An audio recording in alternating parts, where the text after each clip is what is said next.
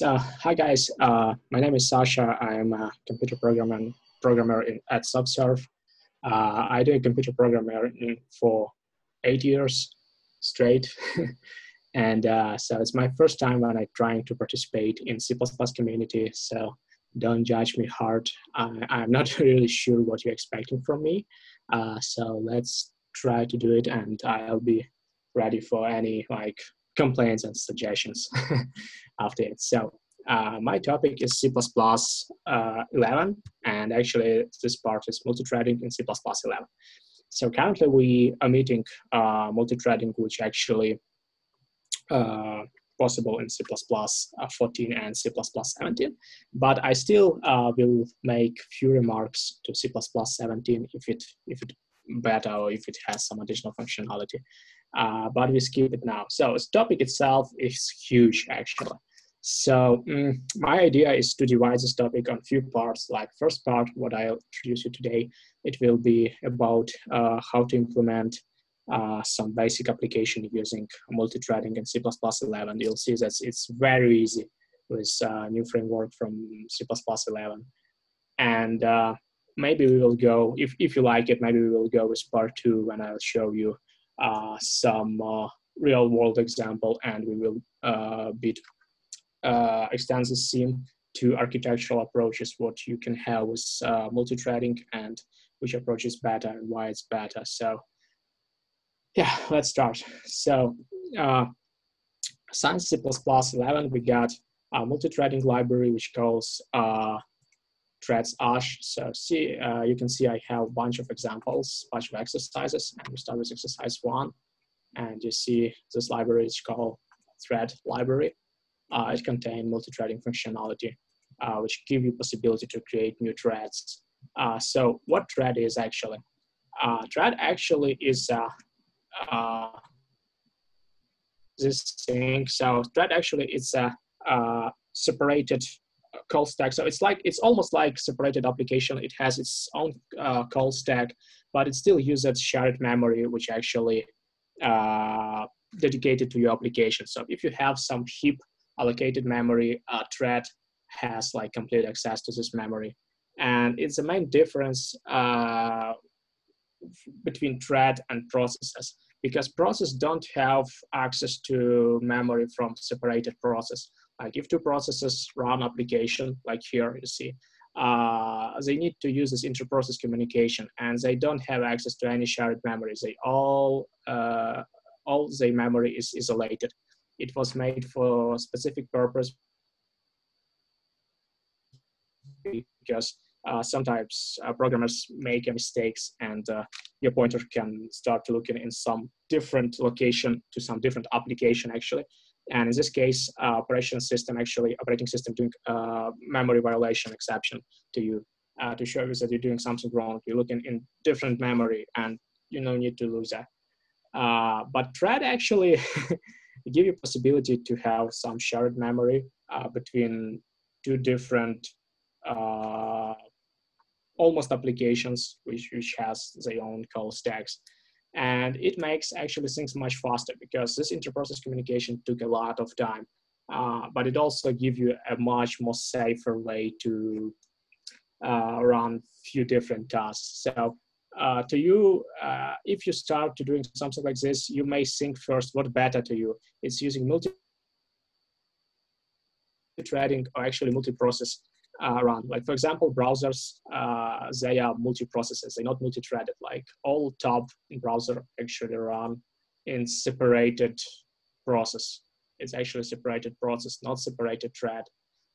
But for our topic, we're looking for threads. So, and how it looks actually on dual core CPU, for example, if you run like some application which do some task like red, green, we actually can separate this task on two cores and runs like 2 times faster. So let's shortly speak about why we need to use multithreading, and let's go to real examples. So there are 2 things why you need to use multithreading. Like first thing is actually to divide actually tasks on your application.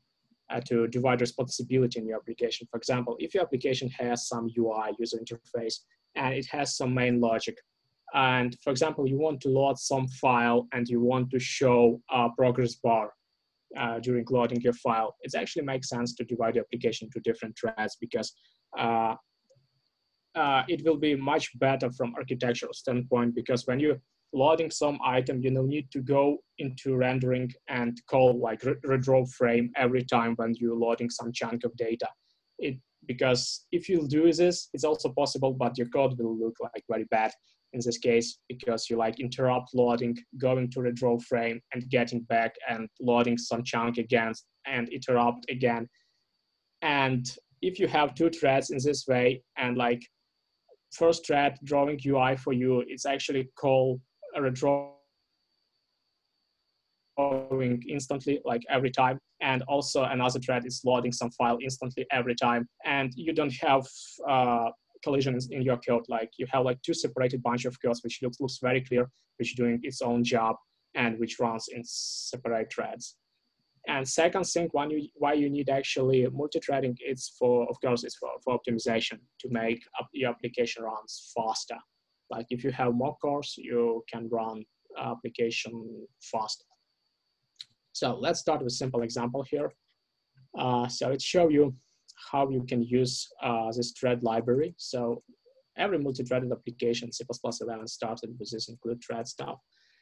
And see, you have like some simple function job, which just do pretty much nothing and just call cout a few times and show actually thread ID every time when it's like running this loop. So let's run this application. And you see how it runs. Like you see that's first actually run, it's going in one line straightforward, because it's this job function, which actually runs step by step. It's not run separately. But when you're going here, when this function actually done, when this job function done, you see mess actually started. Why is this mess started? Because so how thread works, when you create this thread, this job function will run immediately in separate thread. So when thread creates, it also automatically calls invoke function. And it runs this job function in separate thread immediately. So it's not just creation of the thread. It's not just initialization of the thread. It's actually execution of the thread. So, and you see, like, I created 4 different threads. For every thread, I used some specific way how you can create the thread. So you have actually 4 different ways to create the thread. It's really cool in C++11. And all this, like, 4 threads was executed in parallel. And you see what mess actually is going on. Its job is simple function, just typing cout thread ID, and if it runs consistently, like previously, it runs step by step, it looks good, but when it's run in multi-threading, it looks like a complete mess, because threads interrupt itself, it's not synchronized, but it still works, and it still works in multiple threads, which cool. So, so let's look on this 4 ways what you have to run threads. So first, you can pass a different thread by pointer to a function. It's actually a classic way if you used WinAPI or POSIX multi-threading. You'll see like pretty much same approach. You can pass pointer by function and run it. But C++11 has much more. C++11 has also also ability to pass by class, not just by function. And if you pass like this by class, it actually will use overrided operator, this operator. And this actually operator will run in separate thread if you pass thread like class. Let's see this. Also, you can pass thread like lambda function. I think everybody knows what is lambda function in C++11. It's actually a function which you can write inside another function. So I don't think it's a great idea. I use it quite often, but sometimes it's very useful. So you see, I created lambda function and inside the thread, and it also runs immediately when I created this thread. And at last but not least, it actually great thing, you can pass another thread, go to another thread like method. For those who actually work with C++ for a long time, you know that previously you couldn't pass a method like a pointer to function. It was a really problem. Actually, you could, if you write some proper to this, you can actually pass some pointer to the function, which itself actually call pointer to the method. It was possible, yeah, but you can't, you couldn't directly pass a pointer to the method previously. But with C++11, now it's possible. You can pass pointer to the method. So what I have here, I have class job provider, and actually I have method job for this class, and I just passed this method into thread, and I pass actually pointer to object of this class. So, and it also runs in separate thread. So it's very cool. Like technically, to write a multi-threaded application, what you need to do, like for example, if you want to have two threads, what you need to do is you just create std thread, and like let's say thread 1, and pass some function like let's say handler1, and that's pretty much it. Like you can describe this handler1 how it works, and that's your first thread. And if you want to pass like second thread, you just type like thread 2 handler2. It's tremendously simple. It's very useful, and but it also has a lot of keywords. And if it was like so simple, we will not have like 10 exercises here. But it's very simple to start with multi-threading in C++11. Oh, it's Thunder started here in Kyiv, so yeah. So it's very simple. You can use it very easily, but let's go to those keywords what we have. So how actually main thread know, like this exercise 1, it's run in main thread. You see this main, and it's called exercise 1. So how actually, I'm sorry guys, probably because of the thunder, some problems with internet connection. Yeah, so how actually main thread know about those created threads, and what if actually this new created threads actually are finished after main thread? What if main thread already finished its execution, and this new created thread still runs, still calculated something? So for this, we have this join function in C++11. Actually, there are two functions. There are join, and there are also detach function here. Yeah. So join function, it actually joins new created thread to current thread, to actually main thread, or to those thread where a new thread was created. So it actually joins this child to its parent. So parent thread is actually thread where this thread was created, and this is its child. So what I'm doing here technically, I'm just saying to my child thread to join to the main thread, and it joins. And what does it mean, I join to the main thread? It means the main thread will wait until its child is finished their job. So if we go in here, like, and I call join, that's actually the block execution. So for example, I created this new thread here, and it starts to run. It doesn't wait. It just starts to run. It keeps going to calculate something. So you see this mass actually happen here. Like it started to calculate something like thread 41784 actually running, and next thread actually started right between actually execution of the first thread. So it doesn't block execution of main thread. It just created and runs separately. And next thread actually created, it also trying to run separately. And now two threads running separately. and now 3 threads, 4 threads running separately. But when I calling this join, that means stop. That means wait for this guy.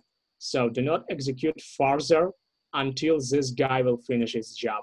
So, and main thread started actually waiting here. It doesn't mean that other 3 threads will stop.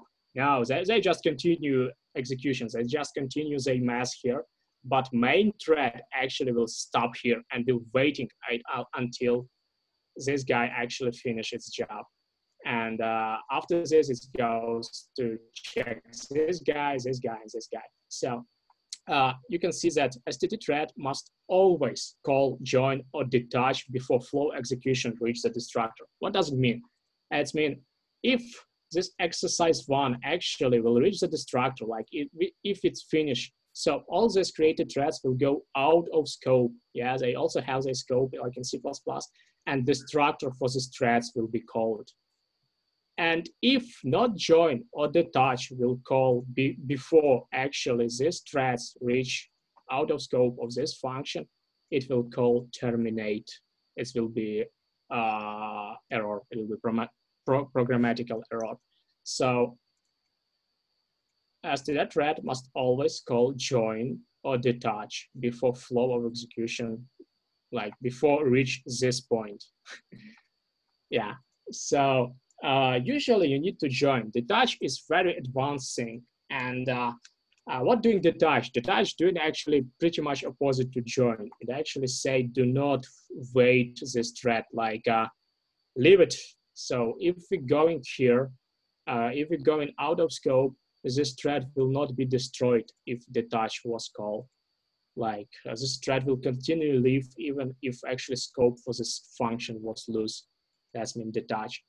But it's obvious way to run into memory leak if you're doing this incorrectly, because thread continue exist and scope for this is already lost. So detach is quite advanced thing, and usually it's not recommended to use, but it's still here. It's still up to you. So what you need to use is actually join to synchronize thread, your child threads with your parent threads. So that's the simplest example what you can get. I show how it works. It runs like separately on 4 threads, and actually I have 4-core CPU here. It's my office machine, the remote desktop, and I have this 4 cores. So that's how it works. So I know the question must be at the end, but let's do it iteratively, guys, because there will be more information later. And if you don't get something on the beginning, it's better to ask now. So any questions?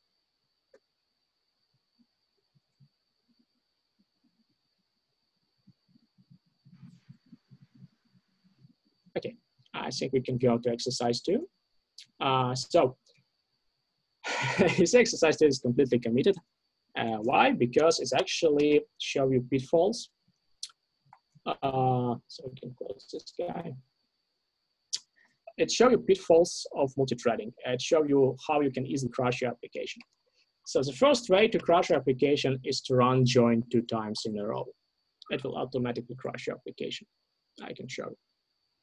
Let's go to exercise 2. And let's go 2 times in a row.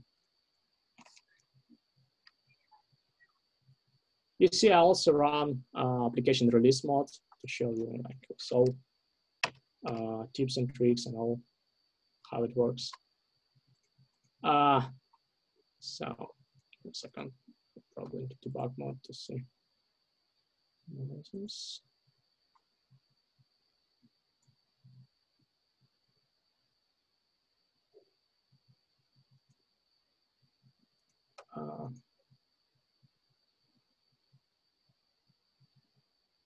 Yep.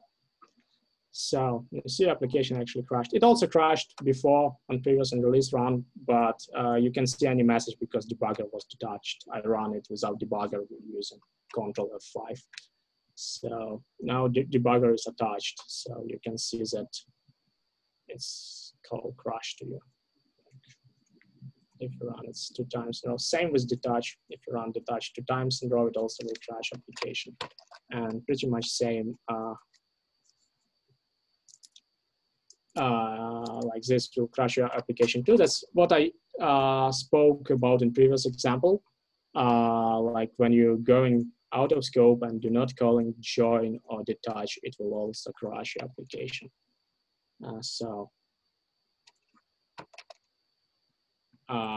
Join or detach must be called, and it must be called just one time, not 2 times, not 3 times, just one time after execution. Okay, so it was simple. Let's go to exercise 3.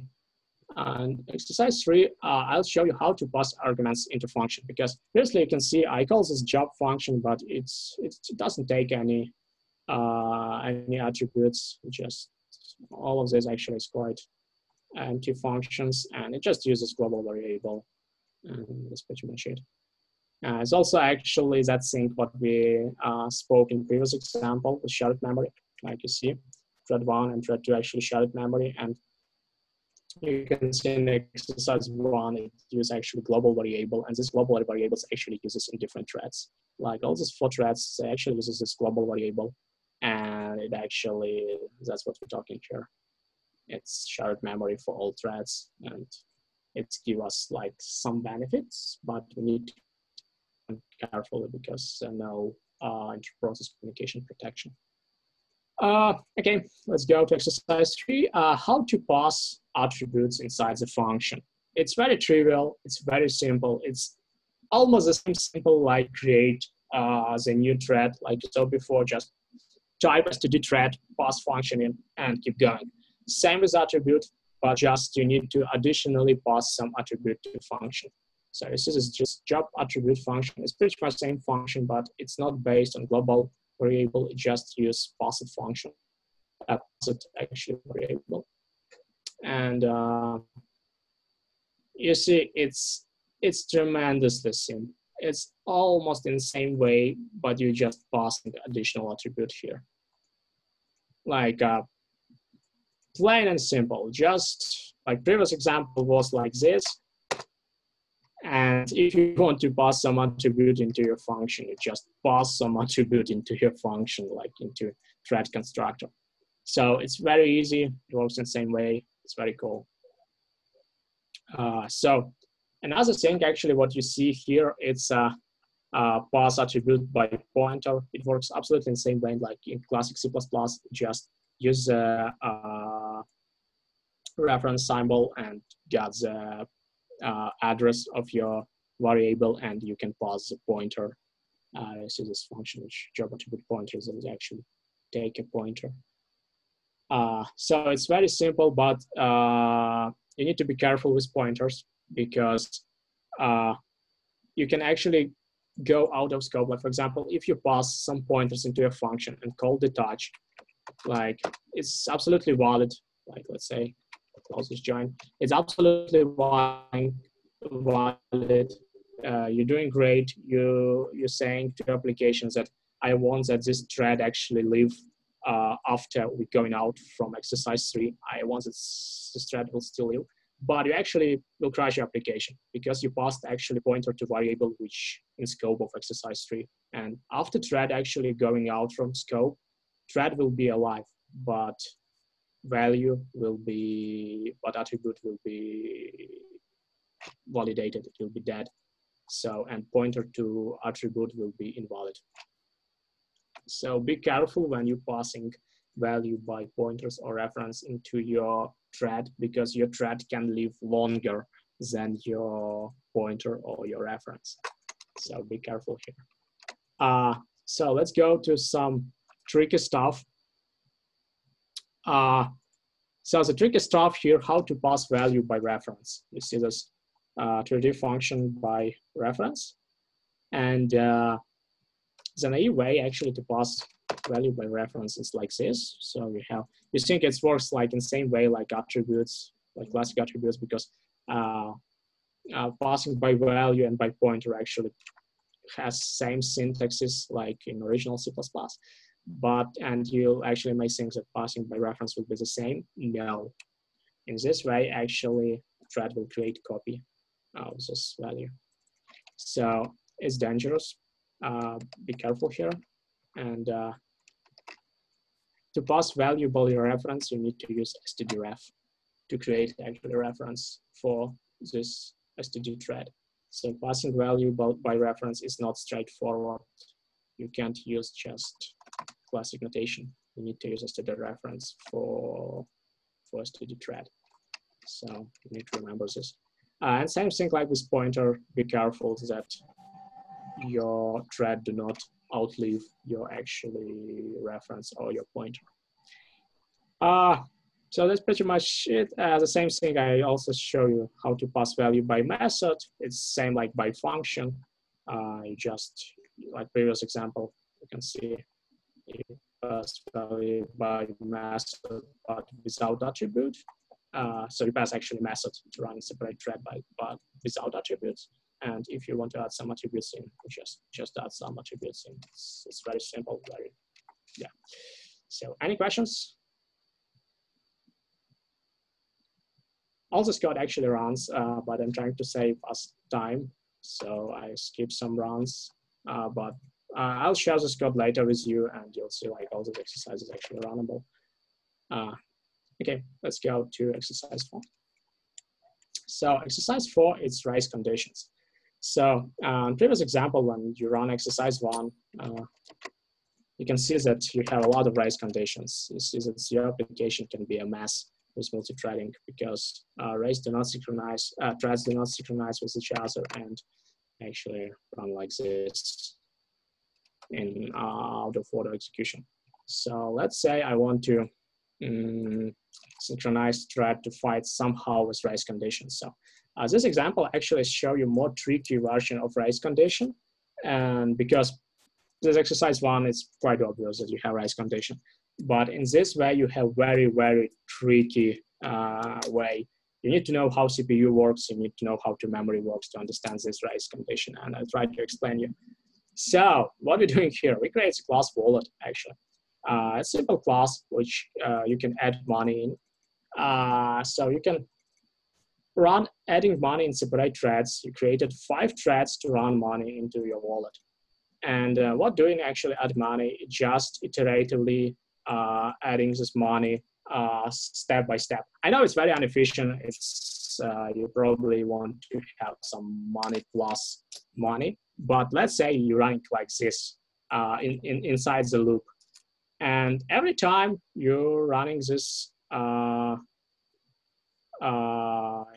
running it 10 times to show you like the difference between every run. But like every time you have 5 threads, and every thread added 1 million to this wallet. That's not bad money. So how you think, how much money will be inside this wallet if 5 threads actually trying to add by 1 million? You may say like 5 million, but no, it's incorrect because we will have race conditions here. And we probably will have much lesser values. I can show you. So exercise 4. Things started to get interesting. It will be much more interesting later, guys. So currently I show you some plain examples, but later I'll show you some real application which runs in multithreading. Be patient. So you see how much money we have from any run. It's every time it's different number, despite code is same. Like it's same code executes like 10 times, and every time it's doing absolutely the same job, but every time you have absolutely different values. And that's why multithreading is tremendously difficult to debug. If you make some mistake with multithreading, you're going crazy. You don't know what is going on. Every your run is absolutely going with absolutely different results because of race conditions. So what race conditions happens here? Like this thread is not synchronized, and all the 5 threads try to increment this one value, this one integer value, and how it value. And actually CPU keeping the, guys, can you hear me? Guys? Yes, I hear you. Cool, because I got the message that my internet is not so good. So every time actually CPU CPU working with some value, it actually loads it's in registry. It uses its registry memory to do some arithmetical operation on values. So what doing CPU? It actually runs 5 threads simultaneously, and it actually runs 5 different registry. It loads this value in 5 different registry and doing this arithmetical operation on this value. And after this, it's trying to write it back to the memory. But when it's writing this back to the memory, another thread can override this value. And for example, both thread took this, and both thread actually has 0. And one thread actually incremented it on 1, and another thread incremented it on 1. And both actually write it into the memory. And the result, the final result of this operation will be 1, despite the 2 threads actually doing this incrementing. And you probably expect that value will be 2 because like 2 threads get this value and do incrementation like 2 times. But no, you'll have this 1 incrementation. Even the 2 threads work simultaneously. And things get worse when you have like 5 threads, because some of them actually can write old values. Some thread actually started this operation a bit later than other threads and finish it later and actually overwrites all previous results from previous threads. So, and it's very random thing. And it depends from a ton of things which not possible. It's really undefined behavior here. So what you need to do here to fix this issue, you need to lock this value somehow. You need to achieve such behavior that only one thread can actually change this value by the time, like, and another 4 threads will be waiting for it. So let's go to exercise 5. So exercise 5, how like show you how to achieve it. It runs absolutely the same code, like you see, but it runs it actually 2 times.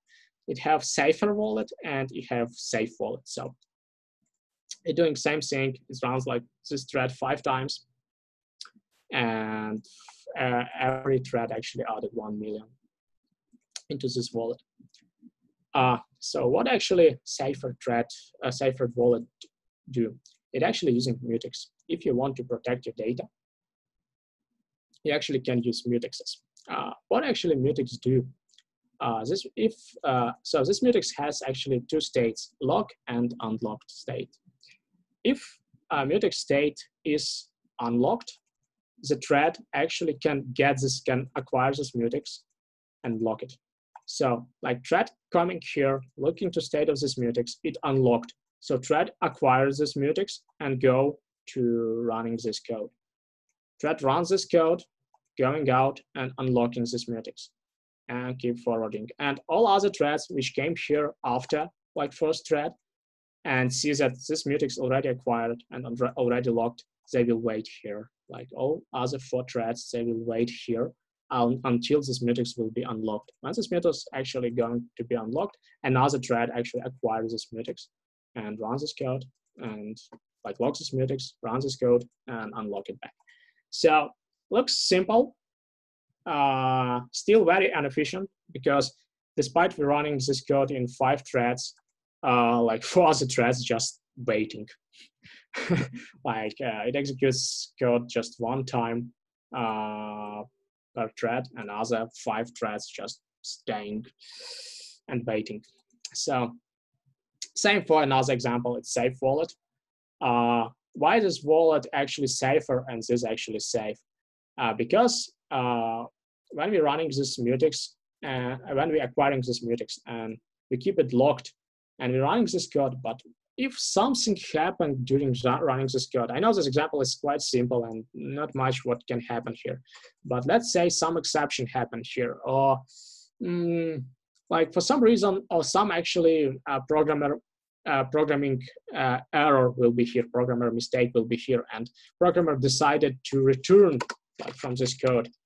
Like he said, okay, getting back, like I finished, like if I have enough money, like enough, I just going back, yeah? So what does it mean? That means mutex will still be locked, and this thread will not call unlocked, and all other thread will be waiting for this mutex forever. Yeah, it can happen. And your application will stuck. And programmer mistake is actually easy to fix or possible to fix, but you also can have some exceptions here. You also can have, like, if you have some function here, for example, and this function throw exception to you, and this function will be finished here because exception actually was called, and we need to return from this function. So and it will be get same result. So if you're using some function which have exception here, it's always possible that this method actually will finish here, and this mutex will still be locked forever. So C++11 give you possibility to not worry about it, and this possibility actually calls locks. So you have lock guard, which actually can take mutex. It's using RAI principles. RAI principle. RAI principles mean resource acquisition is initialization. Okay, sure.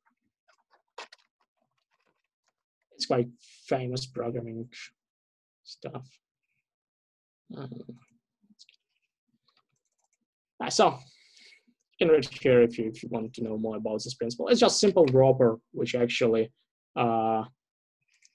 give you ability to run some code when you actually pass it this object. So it's actually initialized mutex when you passing it into this log. So that's mean resource acquisition is initialization. So when log actually acquired this mutex, it actually initialized it. So what does it mean? And you see there are no any unlock here. So this log actually got this mutex. It locked here. It locked this mutex when it got it. And when actually this log will be out of scope, destructor for this log will be called. It's a quite usual thing in C++. When some object going out of scope, like destructor for it will call. And during destruction of this log, actually this mutex will be unlocked.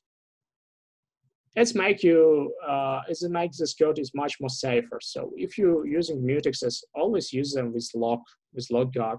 Do not use mutexes like this, because you always have chance to leave your multi-threaded application locked forever. Always use lock guard or scope guard. You also have scope guard, but it's C++17, so we omit it. I just give you a few words about this thing. Like scope guard actually doing pretty much same what lock guard do, but it can acquire few mutexes. So the problem of lock guard, if you have mutex 1 and mutex 2 and you want to block them,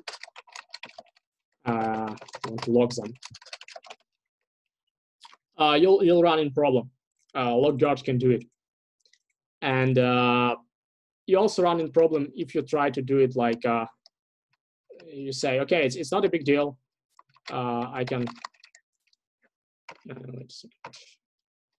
I can just create two lock guards, and why not? I can live with this.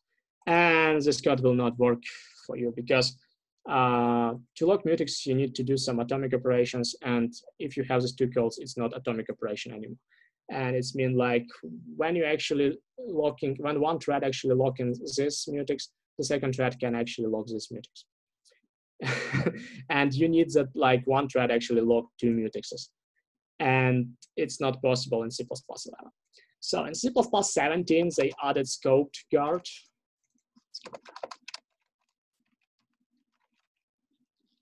I probably need to, yeah. Yeah, it's Visual Studio 15. It doesn't support C++17. So yeah. So, but believe me, there's a scope guard here, and scope guard is different that you can actually pass few mutexes here. You can safely acquire few mutexes for one thread. That's only difference for lock guard and scope guard. Some people on Stack Overflow saying that you need to use scope guard like every time and lock guard is deprecated. It's not true. Lock guard it's still faster. So if you need to acquire one mutex, you need to use lock guard, and if you need to acquire few mutexes, you use scope guard because lock guard is faster than scope guard. So yeah. Okay, let's run example 5 and see if my theory actually works, and safer and safe wallet will give you actually a good result. Let's see if I didn't change code much. No, looks much good.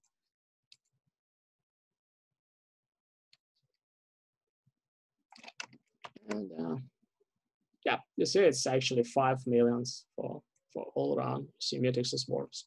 And previous example is absolutely same like this example, but it just doesn't have mutexes. That's the only difference. So I'll give you this all project. You can play with this by yourself. Okay, keep going. So exercise 6, let's mean event handling. What does it mean event handling here? So currently we see that all these threads actually runs pretty much separately. They don't have any data to share. They don't have any data to synchronize. But what if you need to synchronize something? Let's say we have two connections. We have actually one connection. The connection actually run 2 tasks. One task is load setting, and second task is make connection. So you can't make your connection before you actually loaded your settings. But you need, you want to make it separately in 2 different threads.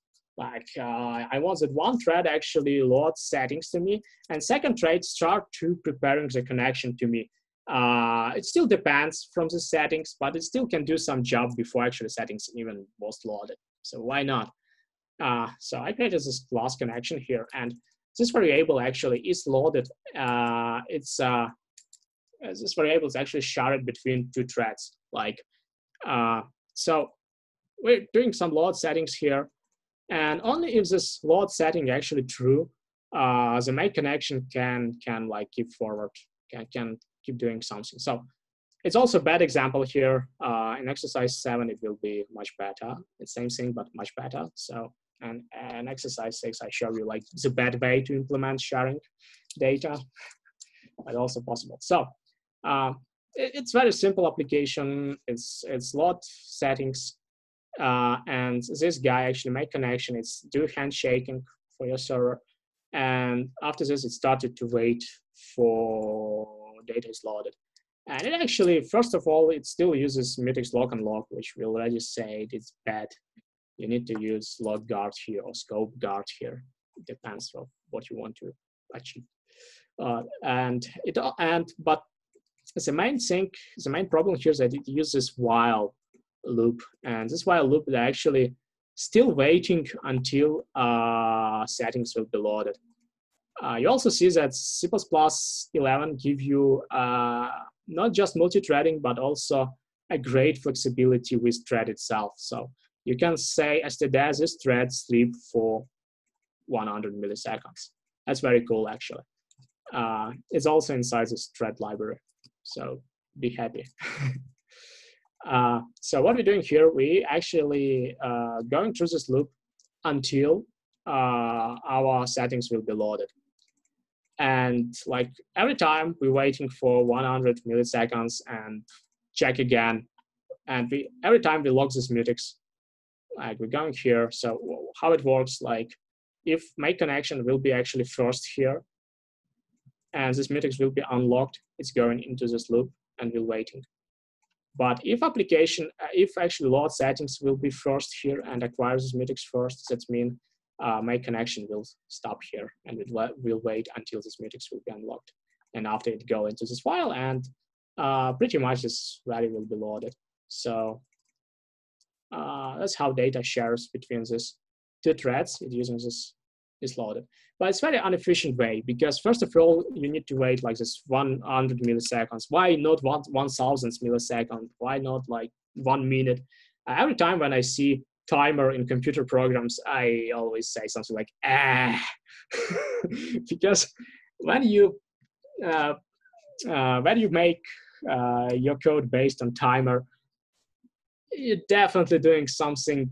Even if it works, it's not works in an efficient way, because you can't know how much milliseconds you need to wait.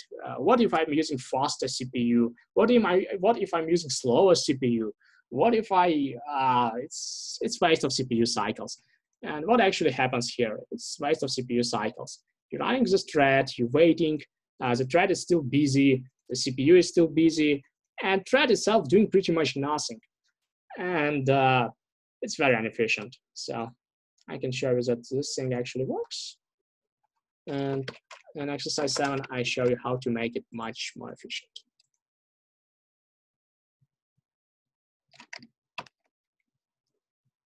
It's doing head shaking, it waits a bit, it's loading settings and make connection after data was loaded and leaving multi-threading playground.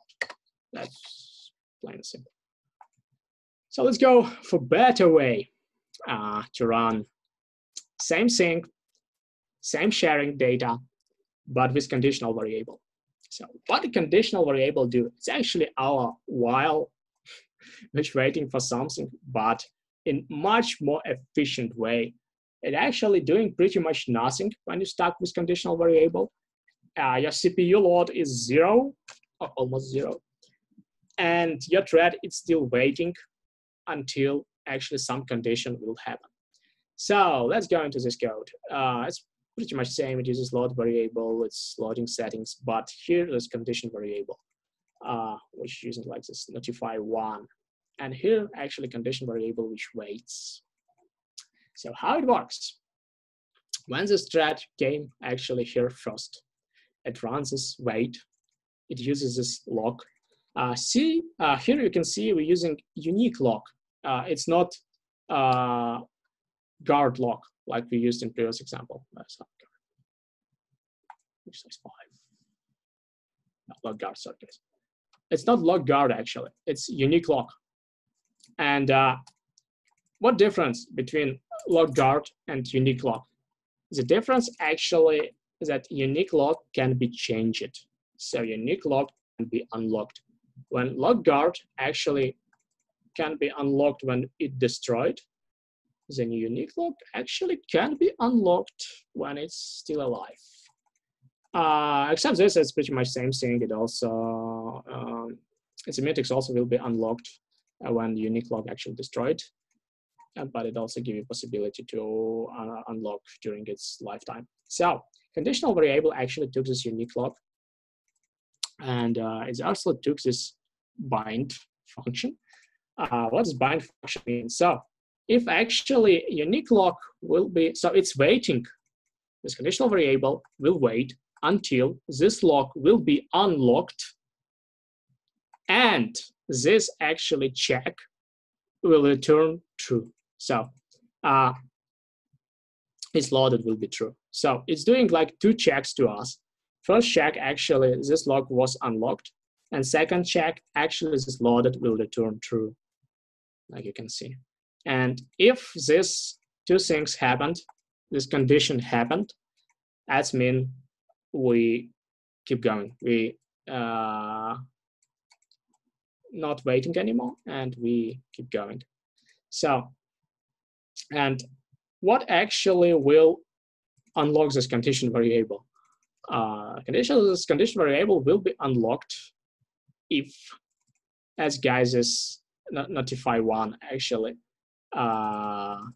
It's not necessary it will be unlocked. Yeah, I'm wrong here. It's not necessary it will be unlocked, but this condition variable will do check in this time. So when this condition variable will check this its condition, it will check its condition when it gets this notify one or notify all. It's also like two different methods, notify one and notify all. Why is it different? Because currently it's only one thread actually waiting based on this conditional variable. But in some code, in your code, they're like, you can have a lot of threads actually will be waiting based on this conditional variable. So if like that happens that more than one thread is actually waiting for your conditional variable, you probably want to say notify all. And this conditional variable, when it's got notify all, will start this check procedure. Start to check this lock, nobody lock it, just me. Check this state, so it will be unlock this value, and it will not be wait anymore. So that's how it works. Yeah. It's not unlocked because it's already unlocked, but yeah, it will not wait anymore, and it will keep going like further. So, but here I have only one thread, and I just using notify one. If you have many threads, you also can use notify one. It's mean this check will happen like thread by thread. It does mean only one thread actually will notify this to check this conditional variable, and only one thread actually can keep going. Or like we can run them all together. So it's much better way actually to wait for something using conditional variables. And it also not just useful for multi-threading, it also useful for single-threaded application when you need to wait for something. Let's say you wait for some event. It's much better than implementing timer or waiting loops or stuff like this. You can just use a conditional variable for waiting in your single-threaded, multi-threaded application. It doesn't matter. It's a very good way for waiting for something. So, and that's how it synchronizes two threads, and how it synchronizes this loading, settings loading, it's just two threads. So yeah, it's a better way. It's much better way. It's much better. Yeah. So exercise 7. So let's run exercise 6 to show you this absolutely the same example and run exercise 7. Yep, and run exercise 7 here.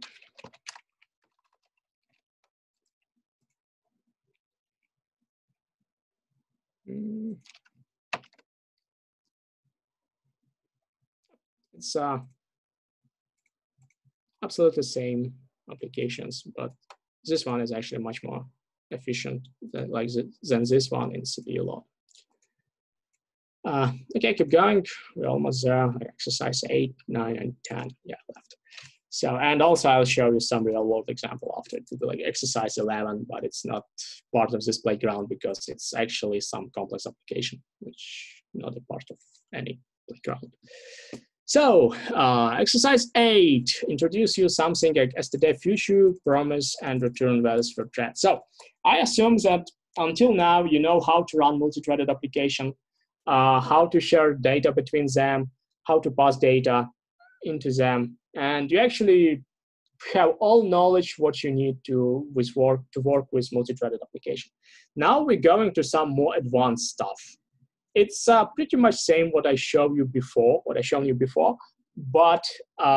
more advanced. It gives you more flexibility, more power, more actually professionalism. So first thing, it's STD future and STD promise and how it works. So you actually, if you're running some, it actually came from multi-threaded terminology. Before C++11, there was tons of different multi-threading frameworks, and they already established some terminology. One of those terminology was promise and future. Promise actually, it's that thing what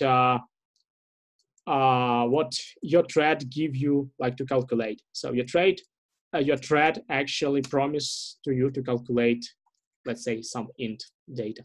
So you created this promise for your thread, and this thread will calculate. What this promise means, this means we can wait until the thread will calculate this int, or we can't, like how we like it. It's like I said, you can do things like this using join and detach, what I shown you before. But this in more advanced way, this in more way how actually previous multi-threaded framework works. So it was created in C++ because a lot of programmers already used multi-threading like for decades, and they probably stuck with old principles, with old idea and old terminology. And C++11 actually give you this. If you're some old programmer and don't want to learn something new, you can use the old ideas. So you create this promise. From promise, you can get future. Future actually is a controlling interface for your promise, because when you pass promise into your thread, you can actually go away. You can actually go out of scope with this thread, and you don't need to keep your promise anymore. You pass it into your thread, but you need to keep this future. You need to keep this interface, which actually bound to your thread. And what I'm doing here, I created promise. I got the future from this promise. I created new thread. I put this promise in. And when this promise will be satisfied, once this actually promise set value, like will be satisfied, this future actually will unblock this thread. So I run this thread's running separately. We're going here and we stop here. So until this future satisfied, the code is blocked like this. Exercise 8 will be waiting here until the set value will be set. In exact moment when the set value actually will be initialized, the future will return this value to you and the thread will be unblocked. That's how it is. Even if you're using this advanced functionality, you still need to call join because, as we know, you always need to call join or detach for your new created thread. It's rule number 1. So that's how promise future works. It's a very simple example. Like until this value will be satisfied, we're blocking the thread. Okay, cool. But if we're not, let's say we're not calling this feature get, this thread will not be blocked here. It will be blocked here actually because we're joining here, but it will not be blocked here. Like like the advantage of future and promise that we can wait or can't wait, like how we like, and we can do it procedurally. We can actually change the rules with some if-else statements, and we can play like we want. It's not like for this, it's not necessary to call join or detach. It's not like it's necessary to call join and detach, but it's not necessary for promise and future. It's not necessary for future to call get every time. You like do as you like to do. Okay, so it was exercise.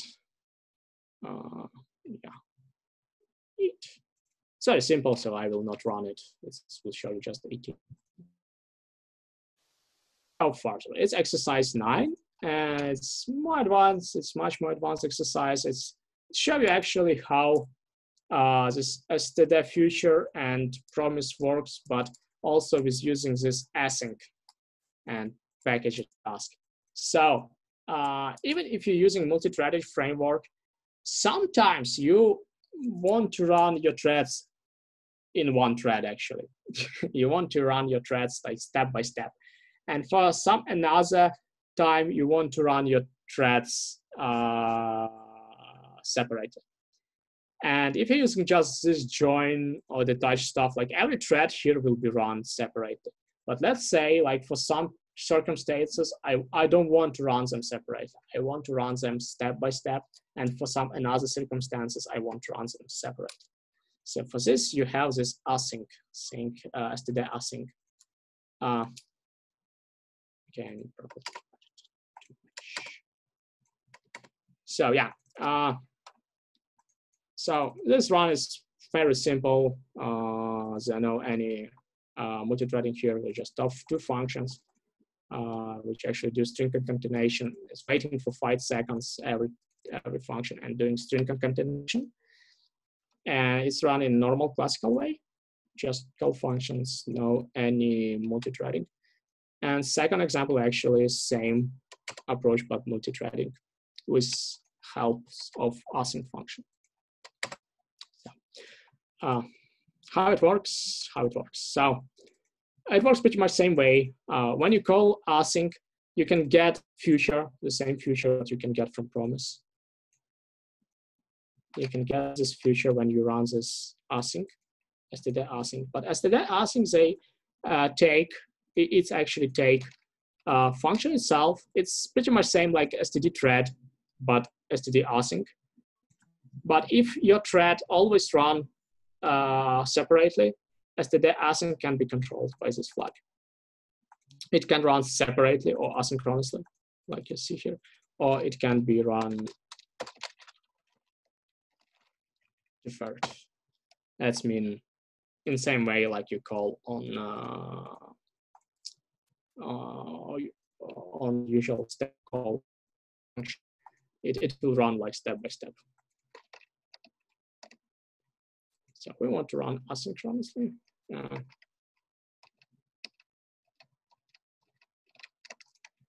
And we get future here from this asynchronous run. We pass function here. We pass value to function. We pass attribute to function. And Same thing happened like in previous example 8. You see this future actually blocks this function, blocks main thread. And same thing happens here. This future data db get actually blocks main thread until this data will be ready. It will wait until this data will be ready.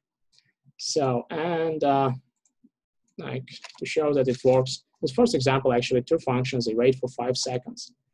And in normal runs, that will take 10 seconds. And in asynchronous run, it will take only 5 seconds because these 2 functions will run asynchronously by 5 seconds each.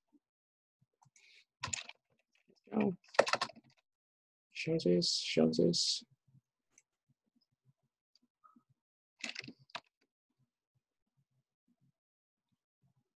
I need to wait 10 seconds. Yeah, actually 15 seconds to be sure that it runs properly. So yeah, first actually finished by 10 seconds, is concatenated these 2 strings, and second actually finished by 5 seconds and concatenated 2 strings. It did pretty much same, but faster, 2 times faster. So guys, that's the time for questions, because currently I'm done with abilities what you have for C++11. One more thing actually happens in C++ in exercise 10. I'll show you this thing like hardware concurrency. It's quite easy. This thing actually returns your number of hardware thread what you have. So for the CPU, you're actually going back 4 usually, but for different CPU, you'll have different values. And yeah, also this core count actually can return 0 value. If for some reason C++ can't know how much cores you have, like for example, using some, I don't know, some specific operation system or specific CPU, it's possible that hardware concurrency will return 0. So be careful, always check this value. And if this value is 0, just put some hard-coded value here, keep going. But that's pretty much it, what I want to say about library itself, about this thread library, which also uses mutexes and feature and chrono. Chrono is not multi-threaded thing, it's new timer, which is very cool, but this 3 actually is from multi-threading. It's threads, mutex, and feature. So yeah, that's it. And here I'll show you more about approaches for multi-threading. 2 approaches, like mainly 2 approaches. There's a lot more architectural approaches, but they all divided on 2 main parts. It's log-based and log-free. And both has their own pros and cons, and I'll talk about them like about 1 minute. So it's time for questions if you have about library itself. I'm glad to hear anything, and we will continue. I have a question. Can you please go back to exercise 5? Yes. So why do we, or is it, it's 6 probably. It's one with conditional variable. With conditional variables, probably 7. Yes. Okay, so why do we need Boolean here? We are calling notify 1. Doesn't it means the conditional variable will wake up? Why we need extra Boolean? Yes, we need extra Boolean because something may happen during loading. Like it's not necessary while you get these notifications, the loaded is well successful. Here is in this example, it's always successful, but in real world, you actually need to do some additional check because it may happen that file was corrupted, or something was happened, and you probably don't want to make connection with such settings. So we're doing this 2 checks. Okay, I made it just to show that it's possible. It's possible not just check log itself, but also check some additional variable. And second question is actually in exercise 5, when you mentioned that locking 2 log guards in a row wouldn't work because thread may skip to locking second mutex. Can you elaborate a little bit more, please? Because I don't think any thread can skip locking of a mutex to like another line after it. if you write something like this, it's mean like all other threads will waiting, all other threads will be blocked. This application will never finish. I can show you. No, you showed an example where you type 2 log guards in a row, trying to log 2 different mutexes. Yeah. Yeah, it will not work. There is chance that it will not work. It actually may work for you, but it actually may not. So I understand what you mean. Yeah, like this, if you want to, like let's say mutex 1 and mutex 2, yeah, and you want to log actually these 2 mutexes in time. Yes? Yes. That's what you mean. Okay, so what can happen here? So this 2 operation is not atomic. Like if for example, 2 threads going into this function and trying to log these 2 mutexes. And you're right, if actually 2 threads going into this particular function and trying to log these 2 mutexes, it will work. It will work like every time, and you no need to scope guard. But if you have some another function, for example, use money.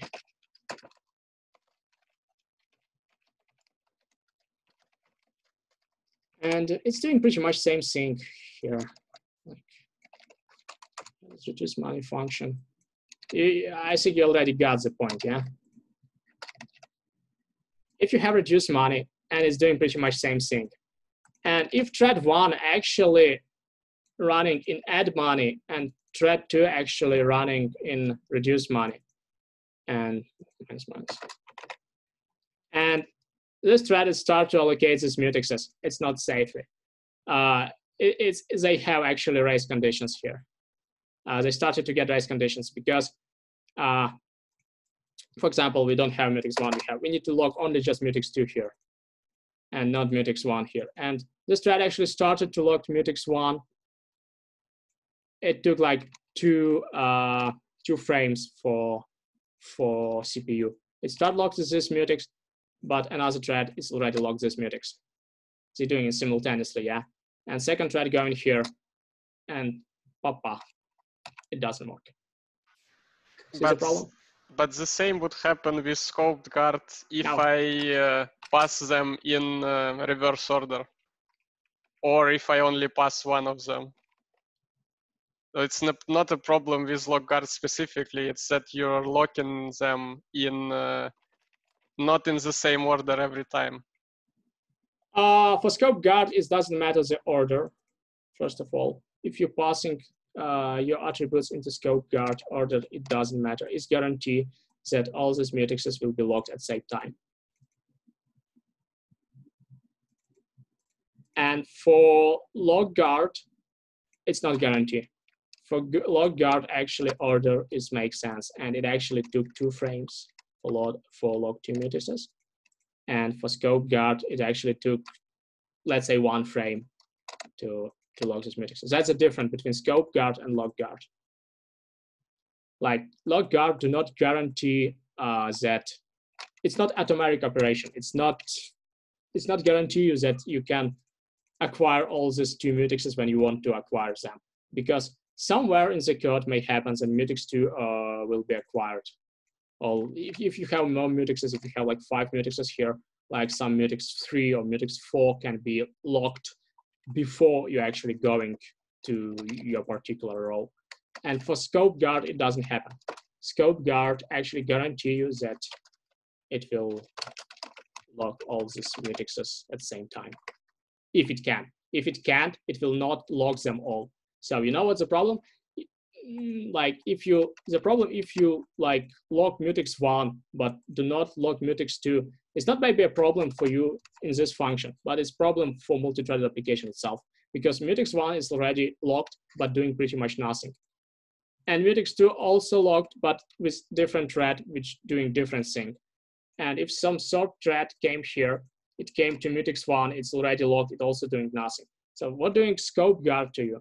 If scope guard can acquire these mutexes, it actually acquires them. If it can't, it doesn't acquire all mutexes. It doesn't acquire like all these 2 mutexes. They will be let's say if such thing, let's go. If such thing happens here, like it's mean if it's not possible to acquire mutex2 because mutex2 was already locked, that means scope guard will not acquire mutex1 also, and actually lock guard will acquire it. So if you want to, so the rule here, if you want to acquire few mutexes at the same time, scope guard, and if you need to acquire one mutex, you use lock guard. That's the idea. Do I answer your question?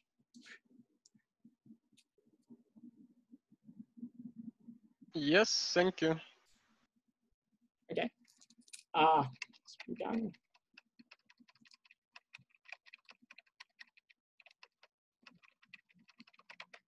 But still, it's not C++17. I think we will have part 2, and at part 2, I'll show you benefits from C++17. Actually, C++14, it's nothing much was added into C++11. It's pretty much same functionality. And C++17 has some significant changes, and I'll show you those changes later. So we're currently talking about C++11. Because it's a huge topic. How you can see, we already spoke almost for an hour and a half, and I still not finished yet. Okay, so the last part actually it's about approach, log-based approach and logs-free approach. So those exercises, what I show you in most, they was highly inefficient because like let's say this exercise 5. When you log this function and waiting, and other 4 threads actually waiting until first thread actually will finish its job. Other 4 threads doing actually pretty much nothing because it was locked. And that's actually the problem of logged-based architecture. Like if you have these logs in your code, that's possible that some other thread will just waiting. So you waste your CPU cycles, you waste your CPU resources here. You can do nothing with this because not every algorithm can be log-free.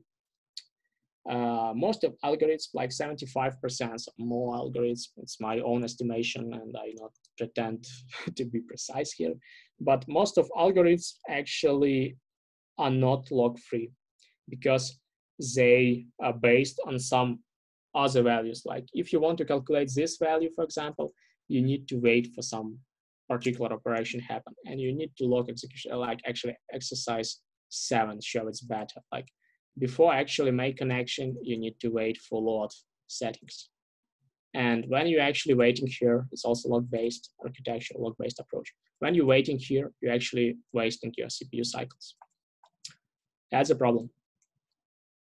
When you implement multi-threaded architecture, it makes sense to you to think if you can do it without logs completely. If you can implement your code so parallel that it will be even embarrassing to think about it, how actually parallel this code is. So let's call log-free approach, and log-free approach actually some people call embarrassingly parallel approach. You see it's on Wikipedia. Yeah, embarrassingly parallel paradigm. You can read about it and also show you a few algorithms which actually looks good and actually can be implemented in log-free way or embarrassingly parallel way. But you see, it's not like too much of this algorithm. But you always can think about it, how to change your algorithm or how to change your approach to reduce amount of logs to 0 or to some low values. So currently I'll show you 2 different examples. They do pretty much same, but one example actually running in log-free way and second example running in log-based way.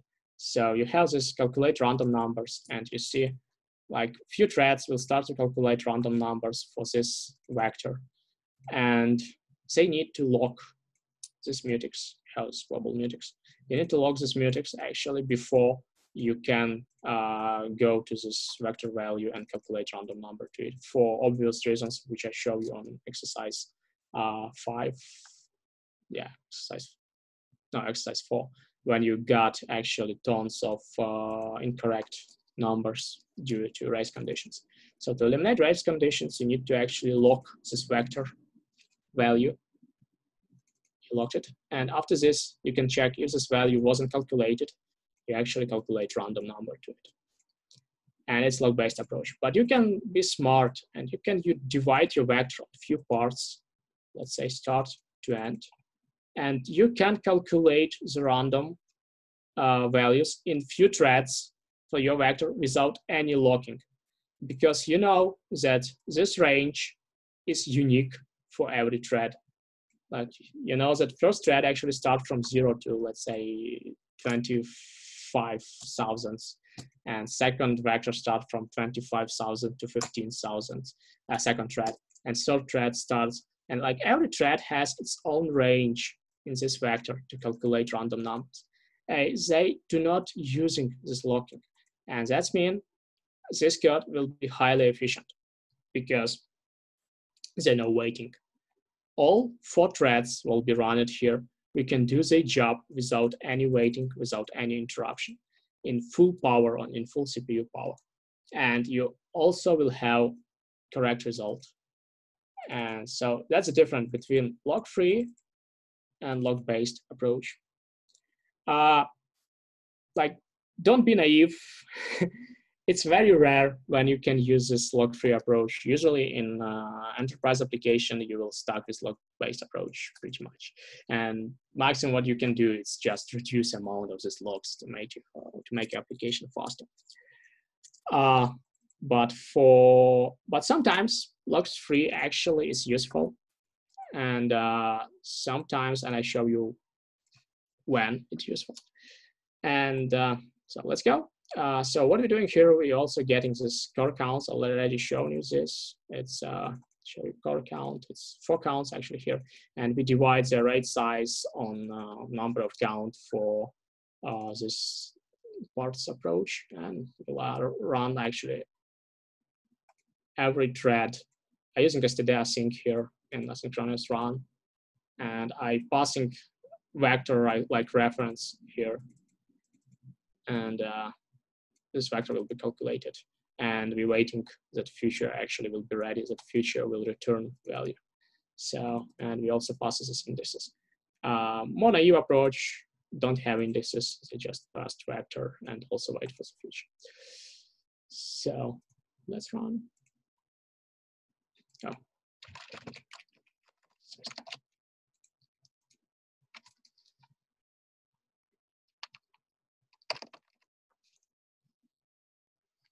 So you see the difference. You see the second approach actually. Oh, we also run in debug modes. Usually it's much faster. Let's run. I need to detach debugger when I need it. So you see that second approach is tremendously faster than log-based approach, this naive approach.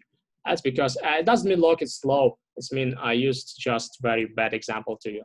Like almost every time other threads actually waiting for another thread here. So that's why this log-based approach got such bad result. It doesn't mean that log guard actually is slow. It's quite fast actually. It's automatic operation. Automatic operations are fast by itself, but the reason that threads actually waiting for each other produce such bad results, such low result. So, and log-free approach actually got just 8 milliseconds when log-based approach got with 38 milliseconds to calculate. So the last thing what I show you, and now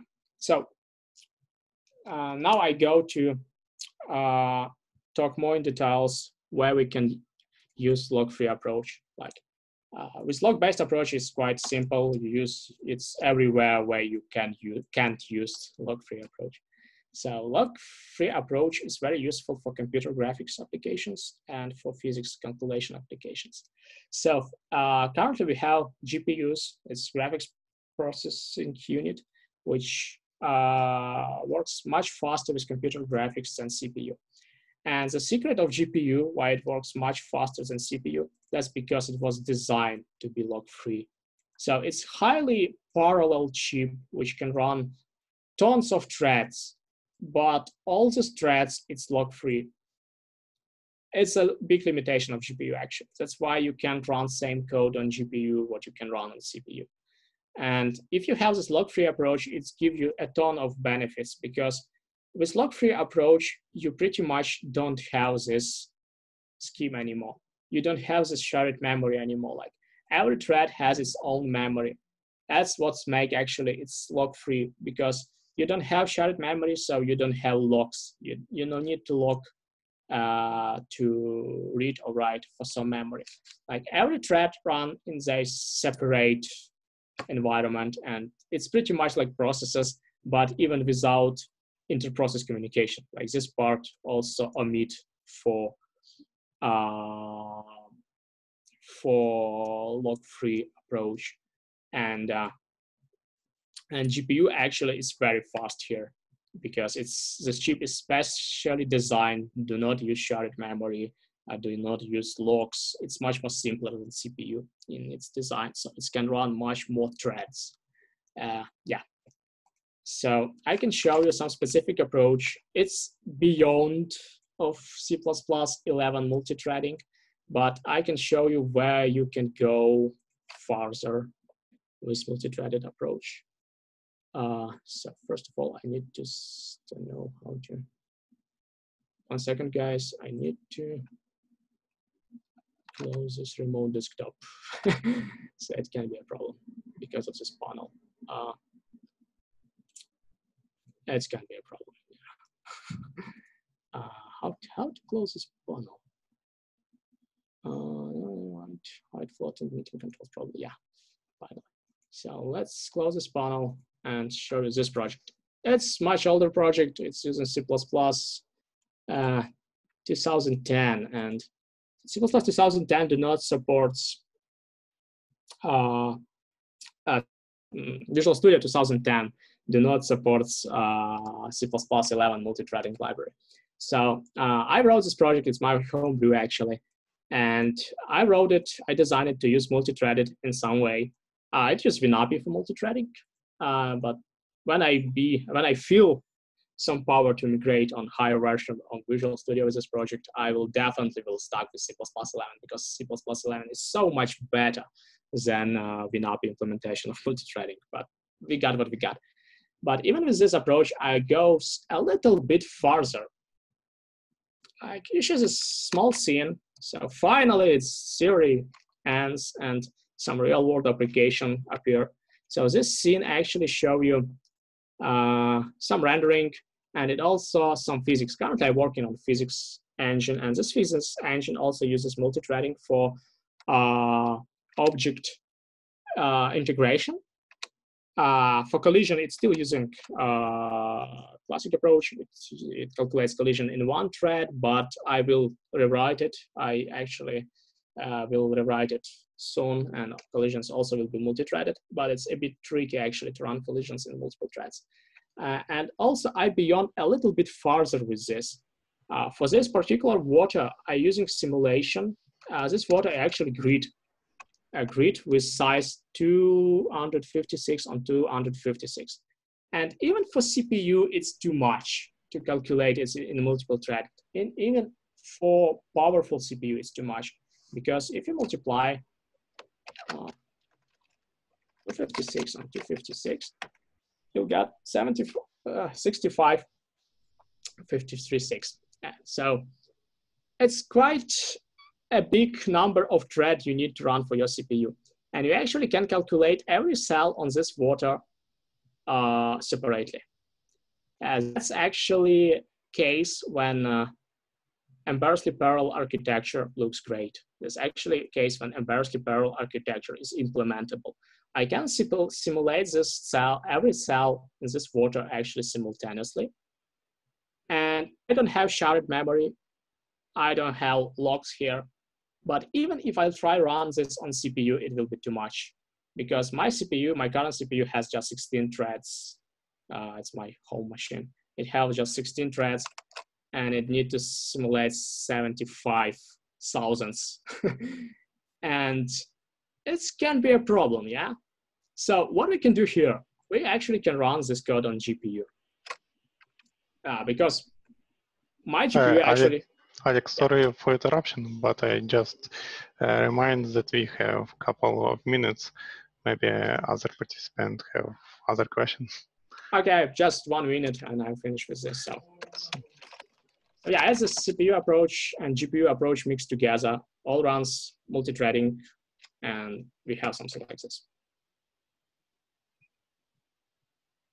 So we have this physics engine. We can delete RAID, still not ready. But this water actually simulated with multiple threads on GPU. My GPU actually has 2000 cores, and it's much bigger value than 16 cores on CPU. And if you try to run this code on CPU, it will be much, much, much more slower than if you're running this on GPU. So the main idea here actually that if you're stuck with if you actually was lucky enough to get log-free approach or embarrassingly parallel approach, use GPU. It's very good for GPU. This is it, guys.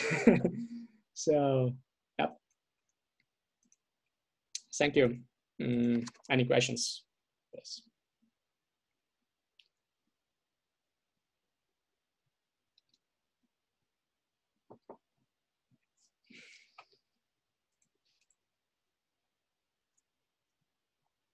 So for next, actually, for part 2, I'll describe you in details multi-threading architectures, and we actually can keep C++ 17 also with multi-threading. We will speak more about scope guard.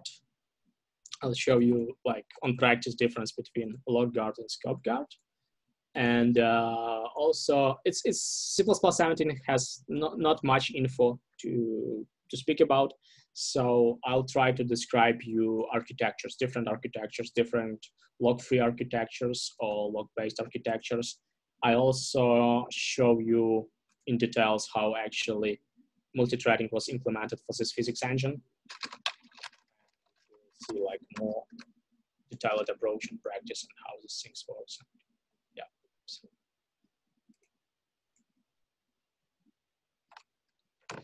Any questions, guys?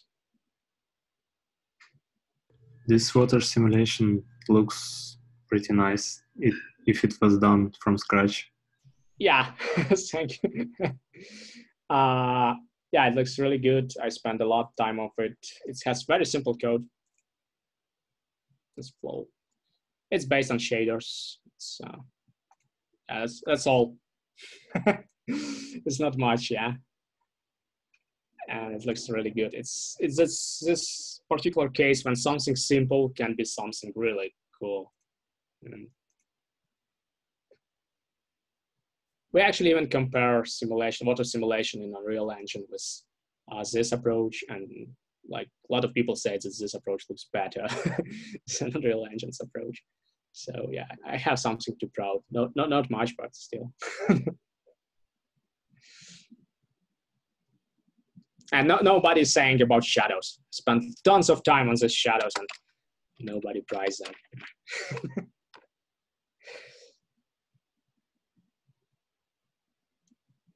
So guys, any questions for C++ 11? Maybe you have some concerns.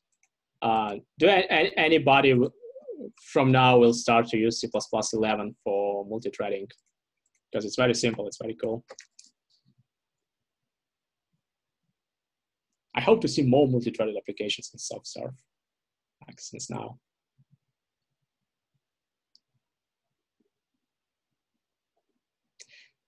So guys, if you don't have any questions, we can finish because I have another meeting at 2 o'clock and I need to prepare to it.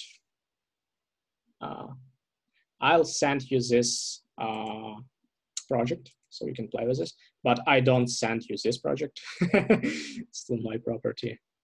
Anyway,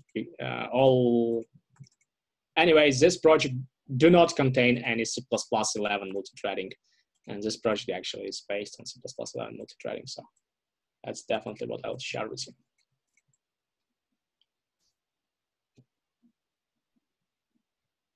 So, yeah. Thank you, guys.